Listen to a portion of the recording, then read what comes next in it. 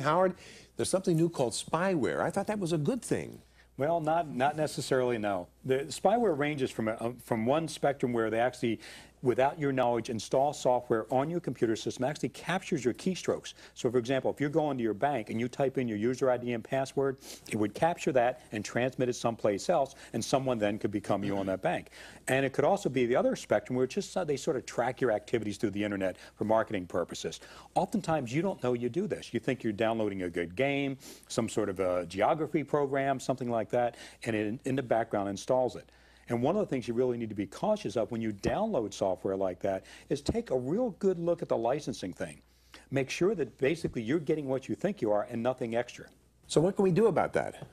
I mean, what do we do about spyware? Well, there's a few things. One, first and foremost, anti-spyware software is currently available, which is easy. It's part of the security suites that are currently available out there.